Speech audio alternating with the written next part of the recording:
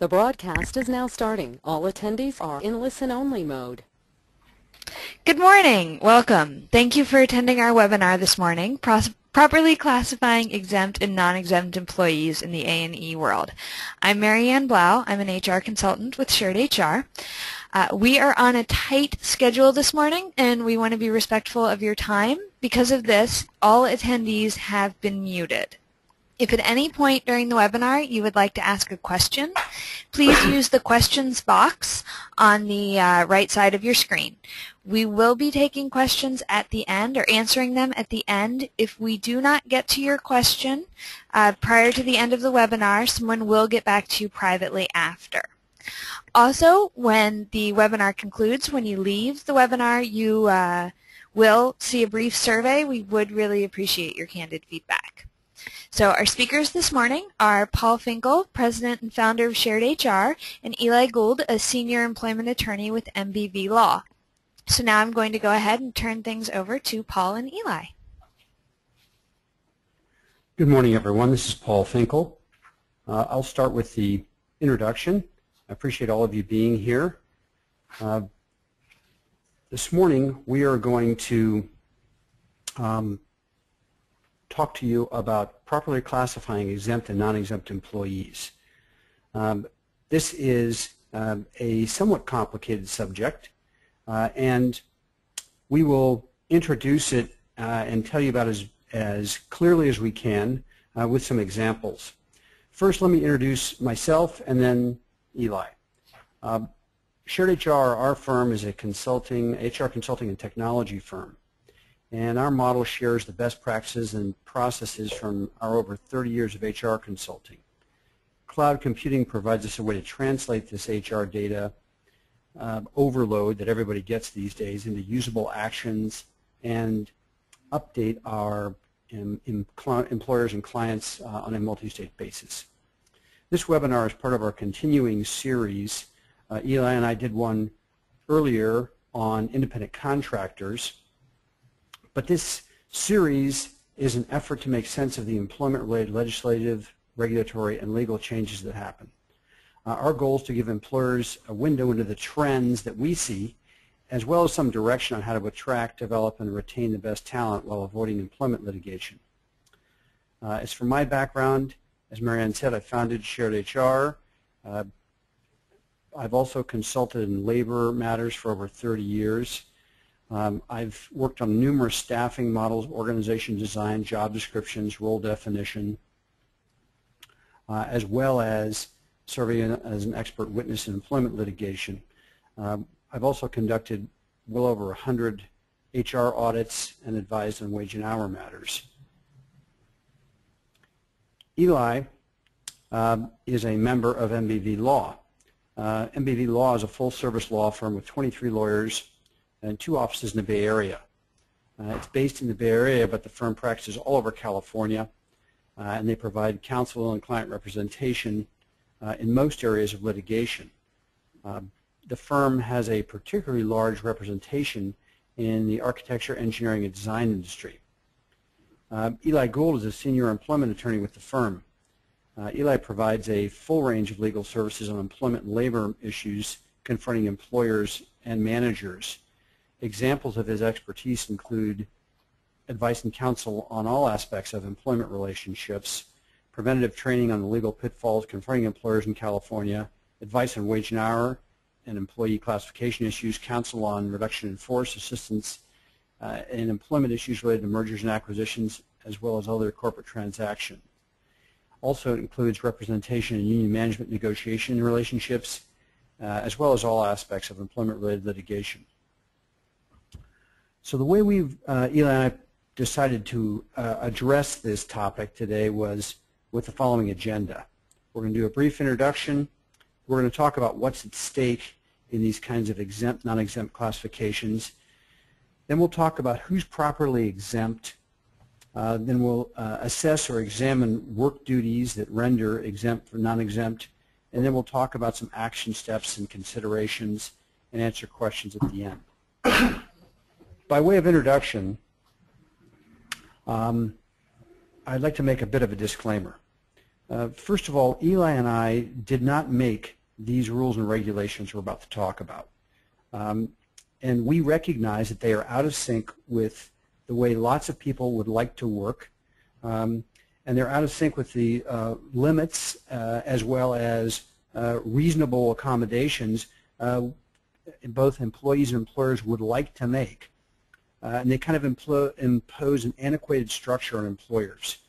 But it seems like in many areas of the law sort of lags behind the way people actually work. And we'll have some examples of that as we go through this. Wage and hour is a very good example of that. It is nevertheless the state of the law right now. So we're going to try and make this as understandable and fun as possible, given the somewhat inherently dry nature of this topic. But it's something that we all need to be aware of, because while you may not like some of these regulations, you may not like some of the recommendations we have for compliance, we can guarantee you that you will like that better than litigation which could emanate from this. Right. So that's really our disclaimer before we start today. And with that, let's kind of jump right in. Before you do that, Paul, the thing that I want to, or often tell my clients when they kind of chafe against the rules and how they apply in their particular workplace, is to keep in mind that the wage and hour rules were pretty much set in stone back in the 1930s and the 1940s, when the paradigm out there was the manufacturing environment. And that's really how these rules were kind of devised to deal with a manufacturing environment. Our economy is vastly different than that now, but the rules have been very, very slow to evolve and keep up with the change in our economy. It's a very good point. It's a good way of looking at these, because you'll find that echoes to be true as we go through this. So perhaps you could jump in, Eli, but basically the ground rules are that we have the Federal Department of Labor, which oversees on a federal level these wage and hour regulations, and then we have essentially a sister organization in California called the DLSE, which is the Department of Labor Standards Enforcement here in California. And Eli, perhaps you could go through these distinctions.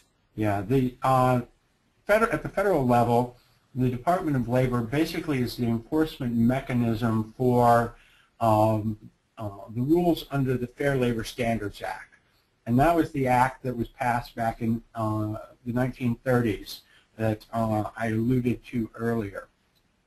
The Fair Labor Standards Act is very similar to the rules and the statutes in effect in California, but there are some differences. And we'll talk about some of those differences in a bit. California has its own set of rules that layered on top of FLSA, and there are, as I said, some differences between them. There are also some differences in what is substantively required under California's law that is not required under the FLSA. All that the FLSA really requires is that if someone is not exempt from the FLSA, that the employer must pay overtime for hours in excess of 40 hours worked in a week. It also has the minimum wage provision, but that's basically what the FLSA does. In California, however, its statutes and its rules require overtime paid in excess of 8 hours a day or in excess of 40 in a week. California rules also require a minimum of 30 minutes of a meal break each day and 2 10-minute rest breaks if the person is working a full 8-hour or 7.5-hour day. And the importance of those distinctions are, for most California employers, with some very limited exceptions, the more stringent rule carries the day, which is usually the California rules, which are mentioned in the labor code as well as the wage and wage orders, which apply. Sorry, Paul. I tell clients that if you are in compliance with California law, 99.9% of the time you will be in compliance with federal law. Yes, the problem is California law is quite stringent, which we're going to go into. Yes. So the next piece is that the Department of Labor or the California sister agency, the DLSE, really are going to come into your life in two ways. One is going to be an employee complaint, and that is the most frequent way that in our practice we see it, is that somebody doesn't think they've been paid fairly. And whether that's true or not, they go to the Department of Labor Standards Enforcement. Why? Because it's easy and it's free. And the DLSE will investigate those kinds of claims. They also have the power to do their own audit. And maybe you can talk just for a moment, Eli, in your practice about how some of these claims start. Yeah, the two biggest ways that the claims start is someone got the nose out of kilter and starts looking at on ways to kind of punish their employer. The other is that there's some change that is made in the way that the employer is doing business that causes people to wonder, had things been properly handled before? And that actually is one of the things that we're going to deal with a little bit more in talking about if you're out of compliance, how do you get yourself into it? Because one of the biggest impediments that I find to people owning up to the fact that we're doing it wrong and we really do make a change is the fear that the employees are going to say, aha, so you've been doing it wrong all along, and they all run off to the DLSE. Yes, I think that's true. The other issue that I find lots of times is that employees now are pretty enlightened and aware of their rights under wage and hour. And they tend to go to a website, call the DLSE, check on these things, and sometimes a little bit of information really can be dangerous. On the flip side, if an employer goes to the DLSE and tries to figure out how to comply, it is a morass that I wouldn't wish on anyone. So we thought we'd talk about this, and this next slide kind of shows why we think it's such a big issue. At least according to one source, somewhere around 70% of U.S. employers are out of compliance with wage and hour laws somewhere. So this is a pretty prevalent issue out there. $250 million in wages and penalties have been paid in the 10 largest class action wage and hour cases since 2008. Now this is on the federal level, and we're going to go into some detail, Eli will, about what some of the challenges are on the state level, which frankly are even more vexing. The Department of Labor's wage and hour enforcement budget was increased by 18% this year. And this quote's kind of interesting, and this is from the former administrator of the Department of Labor's Wage and Hour Division. And he says that case volume goes up when the economy is bad. Employers should be aware that there will always be some percentage of your employees who will talk to a lawyer after separation. At least in my practice, I find that to be quite true.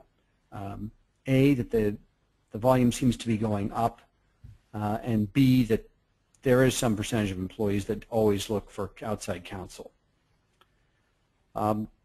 The other issue, which we should talk about just briefly, is that at least at the state government, the wage and hour enforcement is considered to be a revenue positive endeavor on the part of the government. In other words, if employers are not doing it right and should be paying penalties, that's something the state believes it should enforce, and it also can, depending on the penalties and the like, be a revenue positive thing. In this particularly difficult economy and environment, there's a renewed effort of enforcement out there on the state level as well. Yeah, So perhaps you could talk a little bit more about what's at stake here at the state level, Eli. Yeah, there are really multiple layers of risk involved in this particular area. One layer of risk is the enforcement by the state and the federal agencies that Paul just alluded to. And there is increasing incentive on the part of both the state and federal agencies to get out there and root out noncompliance and assess penalties, because it does generate positive revenue. The other layer, or another layer, is the individual actions of the employees in taking either individual lawsuits or banding together with some other employees and bringing representative lawsuits for your worst case scenario, your worst nightmare is a class action lawsuit. That first layer with the state and federal agencies, they're basically got two arrows in their quiver, or three, depending on how you look at it. One is that they can award unpaid back overtime, just as that could be awarded by a court to an employee. The DLSC can award that to the employee as well. Second arrow in the quiver is the penalties. And the penalty in California is pretty significant because it is for an initial violation, $50 per employee per pay period, and then subsequent, $100 per employee per pay period. And they take the position that the initial violation is the first pay period. So it goes to 100 for the next pay period. They also have the ability to assess penalties for failure to provide a meal period or a rest break. And there was a recent court decision that came out that held that if you didn't give someone a meal period and you didn't let them have a rest break within the same day, you get 2 hours, 1 hour for the meal break and 1 hour for the rest break, as opposed to just 1 hour. And that's even though all you've really done is short the employee 40 minutes, because it's a 30-minute meal period and a 10-minute rest break. But that's the decision. The DOL can also award overtime. It also has its own penalties and interest, though they're not as significant as the California penalties. But I think it's not hard to see that the agencies have real incentive in these bad economic times to not only investigate complaints that come in, but positively get out there and generate revenue. Okay.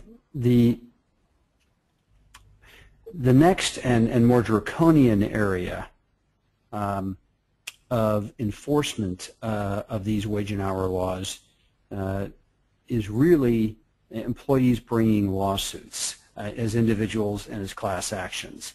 And maybe you can talk about that briefly if you would, Eli. Yeah. Seeing a lot of both individual lawsuits and class action lawsuits. And the class action ones you're probably reading a lot about in the papers as well. And there are some doozies out there. It doesn't take much for an individual to run off and find a lawyer who's willing to take a wage and hour lawsuit these days. And the reason for that is because there's a lot that they can recover. The back overtime for 3 years, meal and rest period penalties, prejudgment interest, and the real kicker is they're almost always going to be able to recover their attorney's fees if they get something from you. And those fees can be significant. And that's a one-way ratchet. So if they win, they get their attorney's fees. If they lose, you don't get your attorney's fees. It's intended to induce employees to pursue their rights under the wage and hour laws. A recent development in California is they can also bring a wage and hour violation lawsuit as an unfair trade practice claim. The basic idea being that if you, the employer, are not properly classifying people and not properly paying overtime, then you have an unfair advantage in the marketplace, and that therefore the employee can, on the behalf of the marketplace, bring this unfair trade practice claim.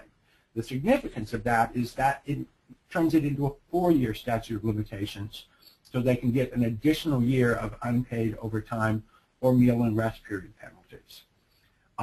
Another development in California is individuals can bring a representative lawsuit under the Private Attorney General Act. And basically what that is doing is it's incenting people to go out and police their employer to make sure that they're staying in compliance with the wage and hour rules. The penalties are more limited under the Private Attorney General Act, or the liability, excuse me, is more limited because all you can get under it is restitution of unpaid overtime. And that is not the prejudgment interest, the attorney's fees, and all of that.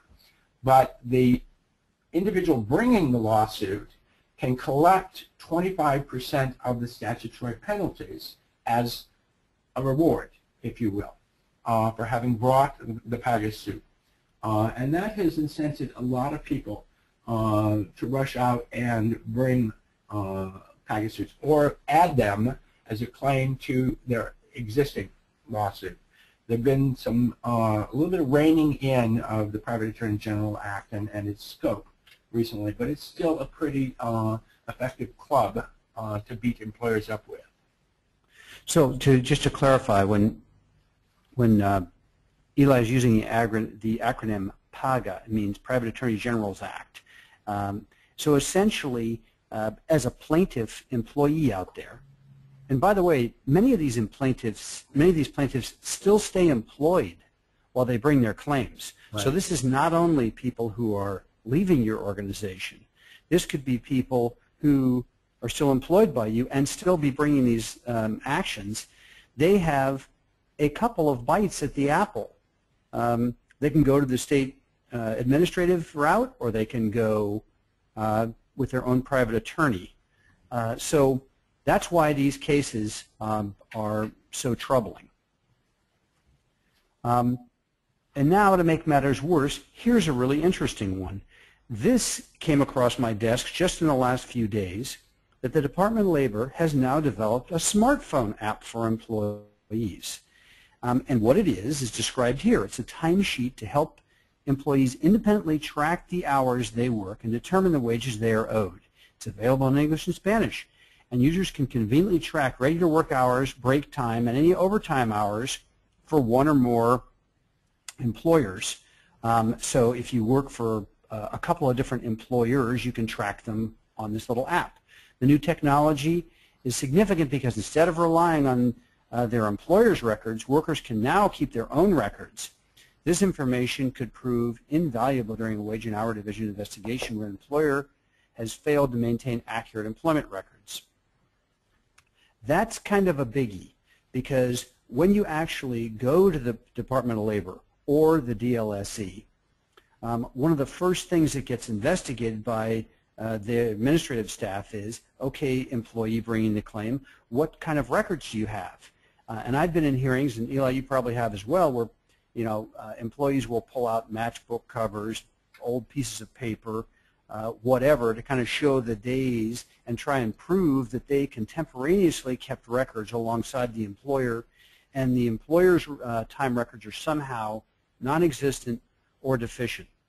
And the problem is that they instantly are credited whenever they have such records by the DLSE, and then the employers at the bottom of the hill trying to prove that their time records are better and more accurate. And so this is actually a troubling event, because it, as you can see, it would induce people and encourage people to keep their own records, which may or may not coincide with the employer's record.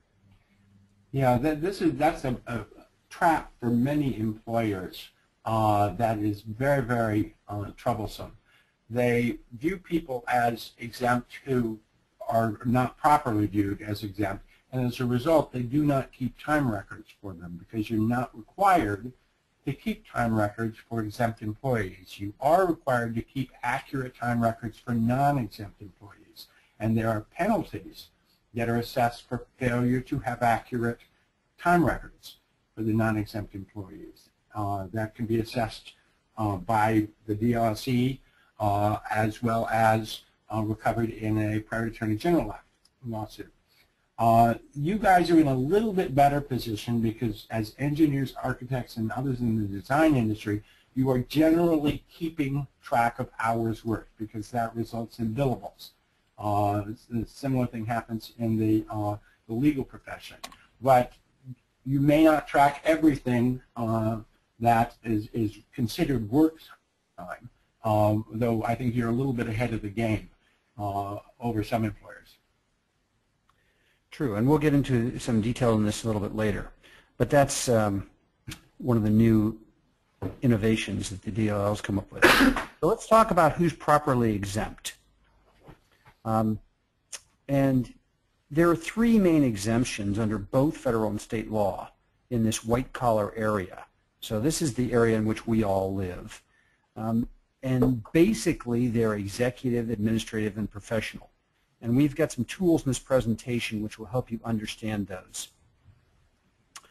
But Eli, maybe you could start walking through what the common elements are in these. Yeah, before I do that though, Paul, one of the things that I have kind of been surprised to discover, maybe it's because I am a lawyer by nature, is that a lot of my clients have trouble coming to terms with the idea that they can't choose who is exempt and who is non-exempt.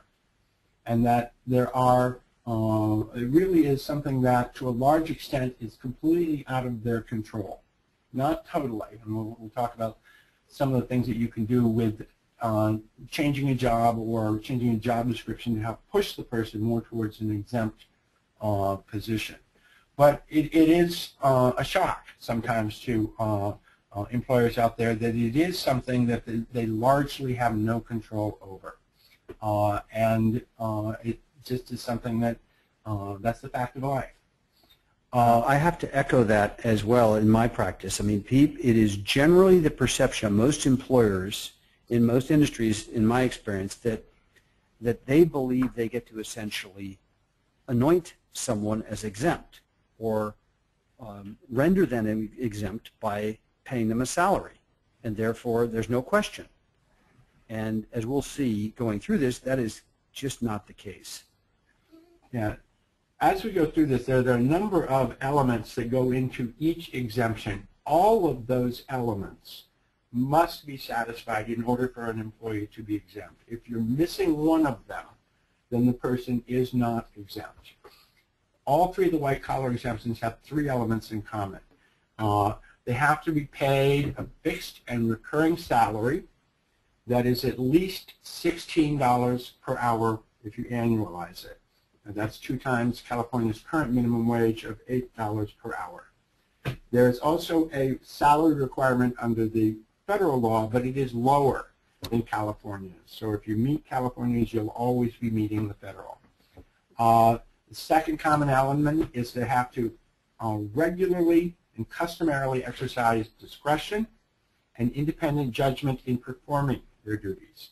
Oftentimes, an individual fails to be exempt because they're not operating at a high enough level of independence, that they really are being told what to do and relatively closely supervised so that they get their work done according to the employer's satisfaction. And the third common element is they have to spend at least 51% of their time actually engaged in exempt duties. There's a little bit of wiggle room in that because work that is directly and closely related to exempt work or a means of carrying out exempt functions gets to count towards that time. This is a big difference from the federal, and this is where we part company with the federal pretty significantly. The federal rule is that the exempt duties must be your primary duty, and that is a qualitative thing, not a quantitative assessment. Here in California, we just quantify. The primary duty test is not something that we follow.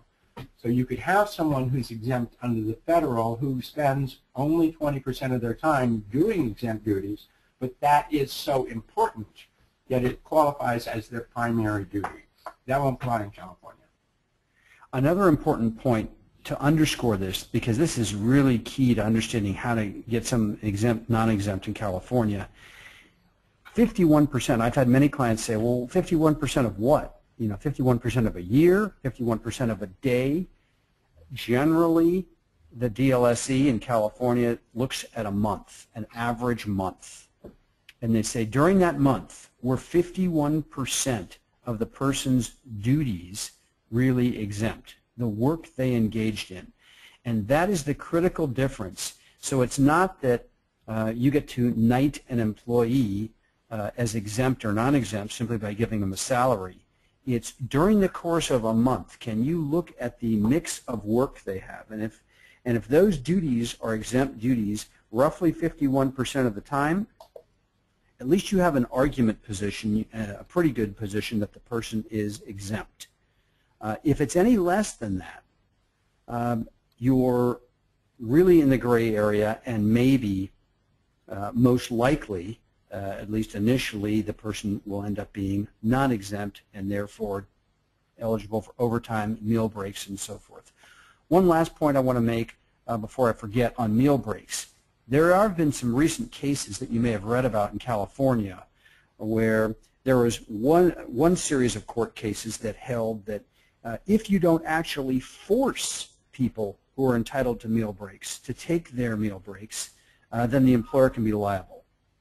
The good news is that there was a recent California Supreme Court case that says no, as long as you provide those meal breaks, you don't actually have to enforce people to go take them. You're in good shape. Paul? So that's just something. Was Brinker decided? Yes, in California, I believe it was. It wasn't the Brinker case yet, but it was another case that fell right in with Brinker.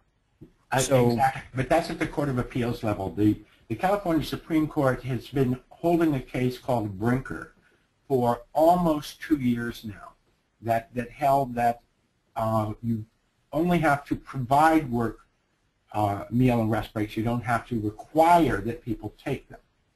But the Labor and Employment Bar has been waiting breathlessly for almost 2 years to hear what the California Supreme Court has to say, and that hasn't even been briefed yet in the last report.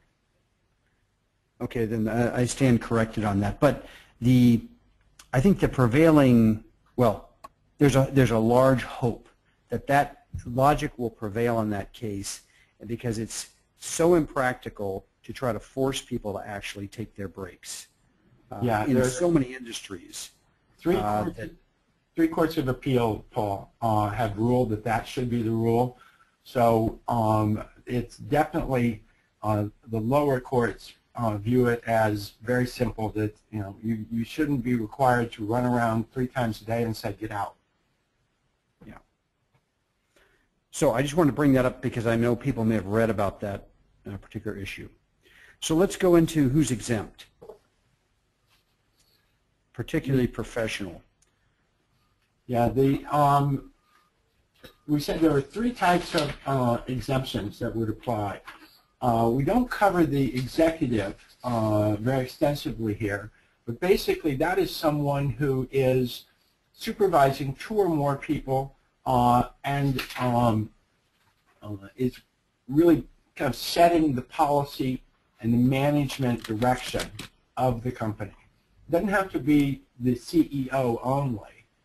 It can come down several layers below that. But they have to be involved in really supervising and managing the business before they'll be considered executive. And in most architecture and engineering firms, there will be a layer of people who meet that exemption. That layer often also meets the professional exemption, which is just something that is idiosyncratic about your profession. But in any event, the second exemption is the administrative, and we can talk about that a little bit more, but maybe we should come back to that, because the administrative exemption is not going to cover that many people within an architecture firm or an engineering firm. As I said, the paradigm for the economy and employment when these rules were devised was the manufacturing environment. You have the factory room floor, and everybody down on the factory room floor who were kicking out the widgets that were sold, that were the reason for the existence of the company, were non-exempt. And everybody who sat in the offices up above that floor and either ran the thing or made sure that the internal operations of the factory were running were exempt. They're either executive or administrative. And that paradigm is often used by the courts in looking at, is someone exempt under the administrative exemption? That kind of is different from how they look at it under the executive or the professional exemption. The most important one for your industry is obviously the professional exemption. And there are 3 prongs to this exemption. Some people would argue that there are 4, and I'm going to get to that in a little bit, but I think that's a separate exemption. The first prong is licensed or certified professional. If you've got someone who is licensed in architecture or licensed in engineering, and they are doing the other 3 things that we mentioned, which they almost always are if they're licensed, then they're going to be exempt. Easy. And that accounts for a large number of your employees. Some of you who are in the design industry, for example, interior designers, won't be able to take advantage of the licensure prong because the state doesn't provide for licensure for your professionals. Second prong is the artistic professional. You forget that one. That is your opera singers and your painters and your sculptors for hire. It's limited to those in the fine arts. Third prong is the learned professional, and that's an important one, but it is also the grayest one out there, and it gives the most trouble to people. The learned profession prong is met if the person's exempt duties require knowledge of an advanced type in a field of science or learning, customarily acquired by a prolonged course of specialized intellectual instruction and study, as distinguished from a general academic education and from an apprenticeship. The balance of it is not quite as essential. The keys in there, and I think we've got that on the next slide, Paul. Sorry. Yeah. Yeah. Advanced knowledge in a field of science or learning, customarily acquired by a prolonged course of specialized instruction and study, and not a general academic education. For your people who you consider professional, but who are not licensed, the only way you're going to get them in as an exempt employee is here. If they don't have administrative functions, they're part of your professional staff, but they're not licensed, this is where all the action occurs.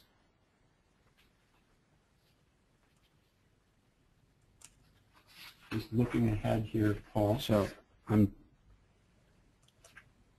see, I'm trying to. There we go. This document is a summary, which is a little difficult to read on this screen, and if anyone would like one in PDF, we'd be happy to email it to you later. But this is kind of a way of looking at the different exemptions that are available in California. And we've touched on all these. The executive is pretty easy to understand. The administrative exemption is one that Eli's been talking about, and that one is a little bit trickier. Professional is pretty straightforward with the exception that we just touched upon. There could be some of you that have the computer exemption, but this would be people who are doing CAD work or just almost all their work online and on the system. And outside sales. Paul, let me interrupt there because on the computer exemption, your CAD people are not going to qualify under that. They are expressly excluded from the computer professional exemption. Oh, because they're not designing the software. Yeah, the little background on the computer exemption, and I think it casts some good light on what we're going to talk about with the learned professional exemption. The computer exemption in California is the most recent one. It was enacted in 2000. And the reason why it was enacted is because Silicon Valley woke up to the realization that all of those software engineers with ponytails and laptops working 18 hours a day did not fall under any other exemption, including the learned profession exemption. And you would think that a highly trained software engineer would be the logical one to fall under the learned profession, but they were not very successful. So they lobbied the state legislature and created this computer professional exemption, and it is focused on people who do software programming and systems analysis, and that's really the group that it was designed to bring under the exemption. Okay, well, thank you for that clarification, because that does impact this industry. But I would imagine few people out there employ people that are actually doing enough programming and system design to fall under this. Yeah, if you're not part of Silicon Valley, then it's difficult to bring them under. Because I found it pretty rare in my client group. So let's take a look now at the duties, because this is where the rubber meets the road. As we were saying earlier, it's not that you get to anoint them. It's that how does the DLSE and the Department of Labor really look at these duties? And let's get into them. You know, these are some of the common problems that both of us have found in our practices, that particularly smaller firms treat everyone as exempt. It would seem logical, if you hadn't heard the first part of this presentation, that they ought to be. But in a small firm, if you've got 6 to 12 people, to think that everyone is exempt, I've rarely seen it in my practice. I echo that, Paul, and it surprises me sometimes. You know, the receptionist, for example, is exempt, and there really is almost no way that that person could be. Exactly. So simply because they've been paid a fixed salary doesn't mean that they're exempt. However, you can render somebody who would otherwise be exempt sometimes by paying them hourly, because it clouds the water. So you have to be careful and logical about how you're handling this. The most vexing area, however, that I think we should deal with in the time we have today is really about junior professionals, or those who are not clearly licensed. And those are things that we should, Eli, you might want to talk about that a little bit, and I will as well. Yeah, that is probably the most common problem that I have experienced with architecture firms and engineering firms, is people who are 1 and 2 years out of school, not yet eligible for licensure, but who expect to be treated as quote-unquote professionals, and the employer wants to treat them as professionals. They pay them a salary. They treat them in all other respects as if they are a professional, but they really have a hard time falling within any exemption.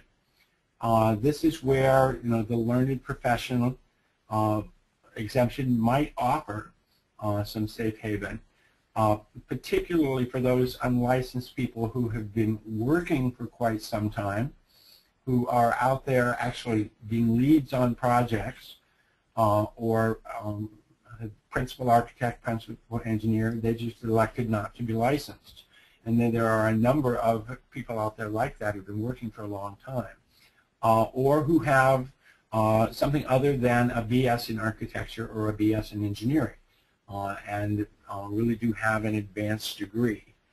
The rule of thumb that I have adopted for my clients is if they're not eligible for licensure and all they have is a BS or a BA, you are not going to be able to bring them under the learned profession exemption. If they have advanced degrees, if they are have been working longer, are eligible for licensure, your argument gets better.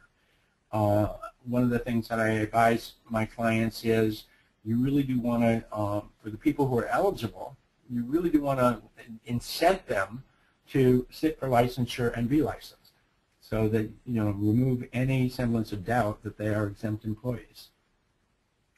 Yes, and another point, which is why we added it here, is that if you have people in that category, we would highly recommend that you begin thinking about how you're going to do record keeping and time tracking.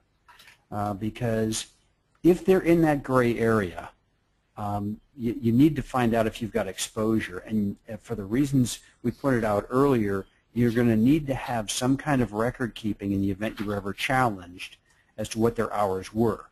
Otherwise, I've been involved in cases where people have been known to exaggerate the number of hours that they worked or the meal periods they didn't take. And without, it's possible, yes. And without good records, it's very hard to track. Because you could see they could be using their iPhone app and putting in whatever they want, and you're going to have something to refute that.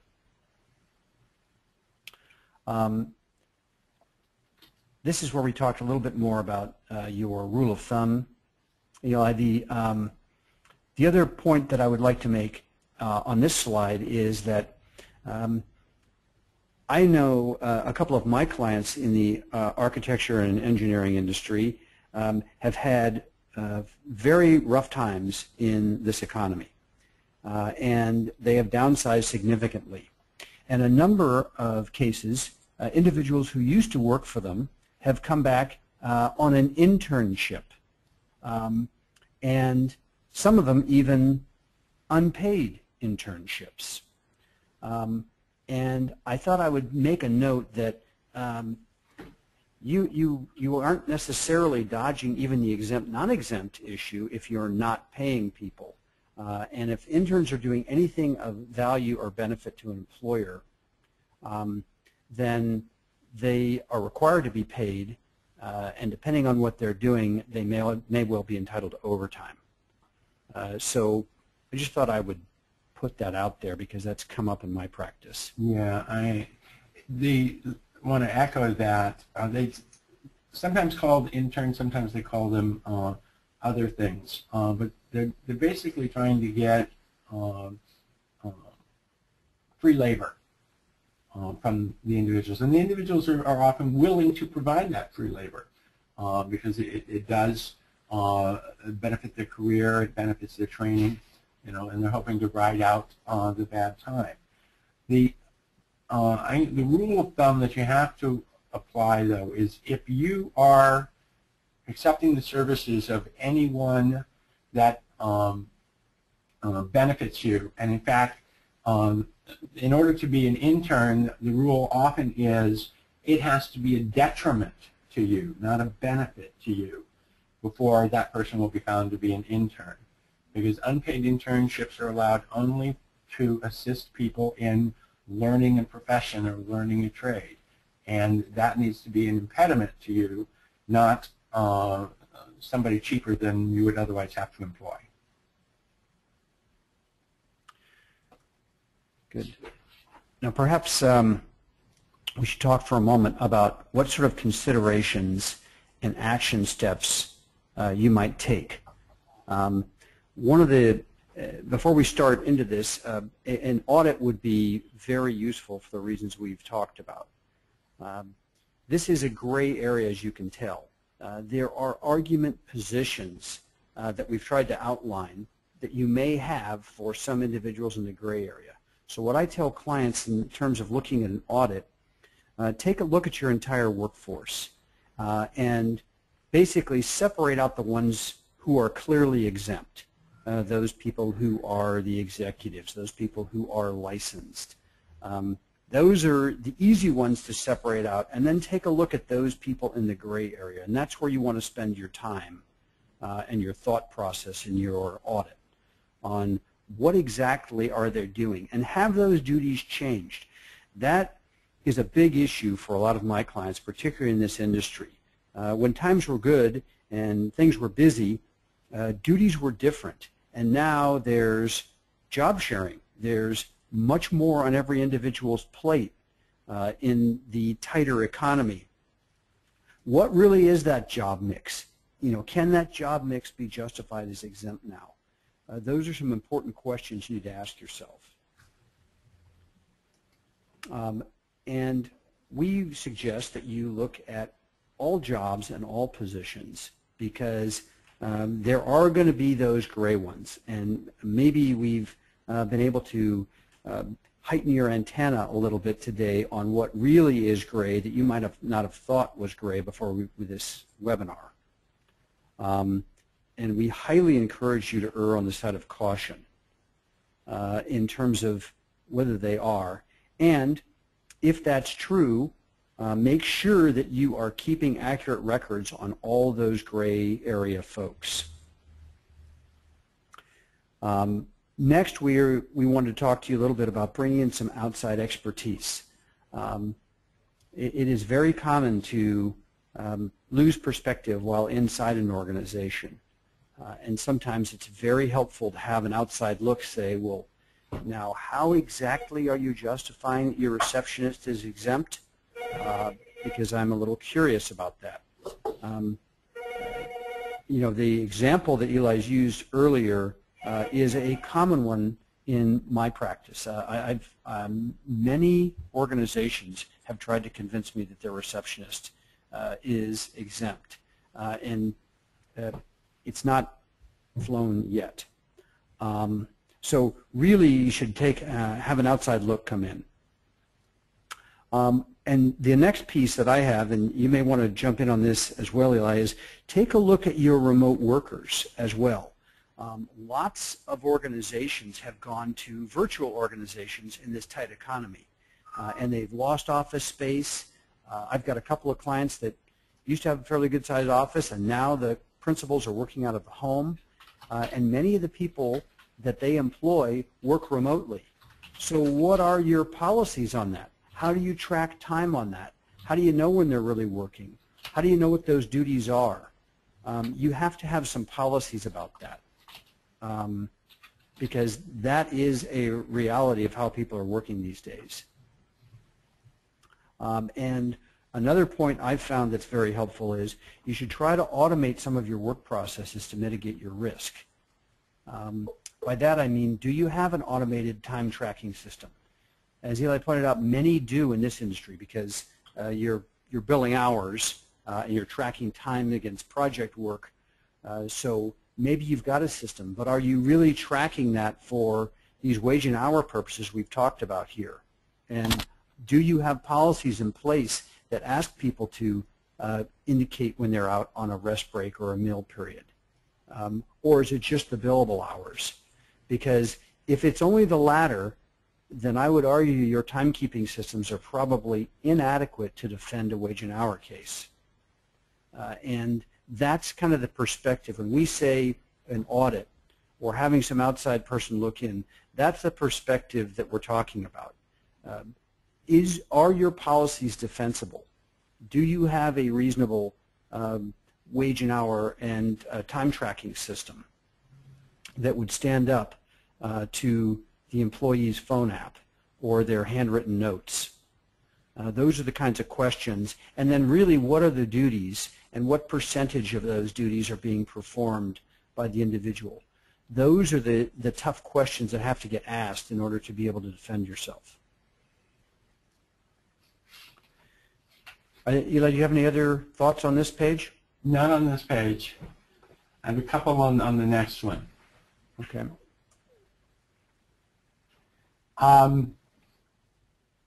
The best piece of advice I think you can carry away from today is, if you find that you are not in compliance, make the changes.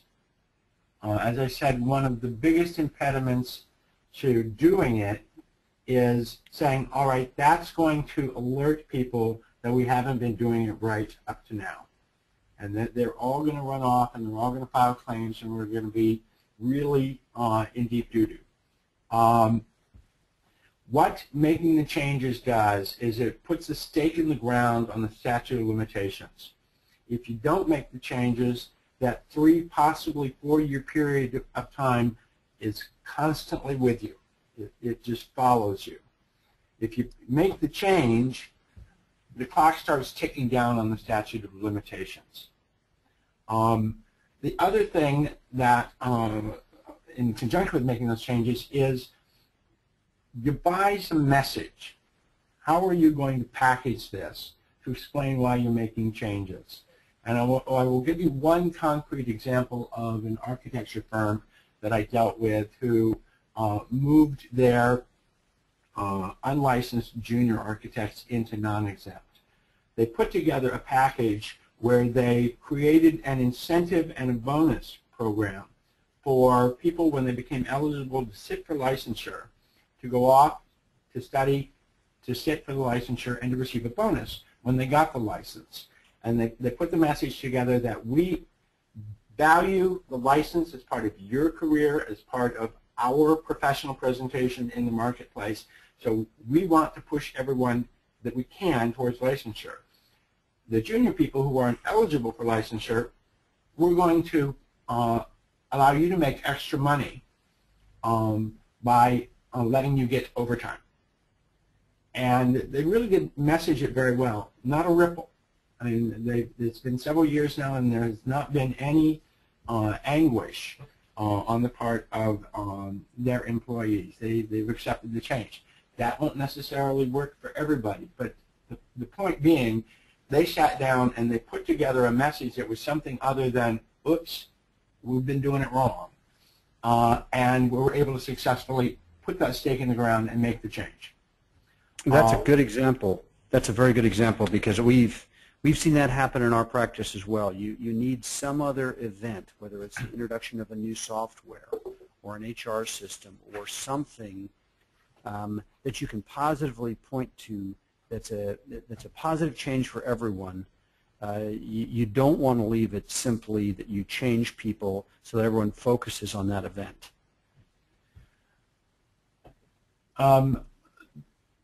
Last 2 bullet points there, and then I think we need to go to questions because we're running a little behind, is take a look at the size of your problem.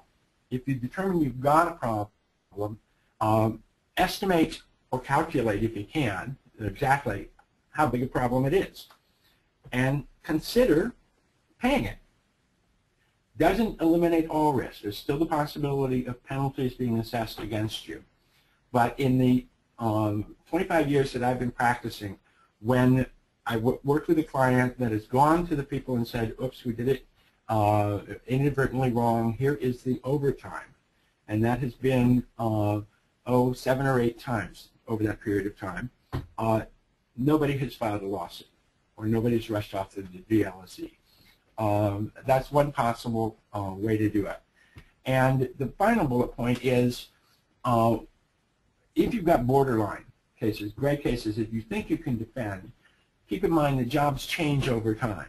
So audit those positions on a regular basis to make sure you still got the proper classification. And one thing that is very helpful is making sure that the job description for the person that shows that they are exempt actually tracks what the person does. So if you got an obsolete job description, bring it up to date. Yeah, that's good advice. And why don't we now go to questions? I'm afraid we don't have much time, Marianne, but do you have 1 or 2 burning ones? Yeah, there are a number of questions regarding the licensure and the learned professional exemption. Particularly if you have received your certification from an independent certification organization, would that count? Or lead certification? A lot of questions about what licenses apply. Yeah. The language in the statute talks about licensure and certification, and the reason they talk about certification is because For teachers, there is not licensure, or there was not licensure. So they have to be, for example, engineering, because that can result in licensure by the state, that has to be, the state licensure has to be in place to be exempt under that prong of the professional. For the learned profession, licensure and certification is really a non-issue. It's not if you are certified, it's what was your academic training, and what was the training that was it scientific and technical, was it advanced, was it non-general academic education, and are you applying the skills learned, the knowledge learned in your duties? So you could have someone who has the advanced degree, but they're working in an area that is not related to their degree and is not scientific and technical, and they wouldn't qualify under the learned profession because they're not performing the requisite exempt duties. All right. Couple other questions on that same topic. If you're actively taking the architectural licensure exam, or if you're eligible for licensure, does that affect whether you can be made exempt? I have, and not to cut you off, Paul, but I have taken the position, if you've got someone who is eligible for licensure and they are working independently enough, they're out there, not just the lowest rung on the totem pole of a project team, and you can make some argument about their academic background, that it is more than just a BA, for example, then I think you've got a very good argument that they fall under the learned professional exemption. My comfort level increases the longer that person has been out of school and the more responsible their position within the project is. And I was surprised to learn how many people have been out practicing 25, 30 years who decided not to sit for licensure, but they are definitely the lead person on a project, and I think that person is clearly going to be exempt. All right. Yeah, I agree. Well, I think we're a little short on time. So, Marianne, perhaps are there any other? We will get back to people who were interested enough to submit questions individually. Right. And we will provide copies of the PowerPoint as well as the summary documents if anyone would like them. There's a question in the survey when you leave. So if you just say yes to the question in the survey when the webinar concludes, we will email you the presentation as well as that matrix document. Great. Well, with that, why don't we thank everyone for joining us today. We hope you got something out of it, and we look forward to seeing you at one of our webinars in the future. Thank you. Thanks again for participating. Thank you, Eli. Thanks, guys. Bye.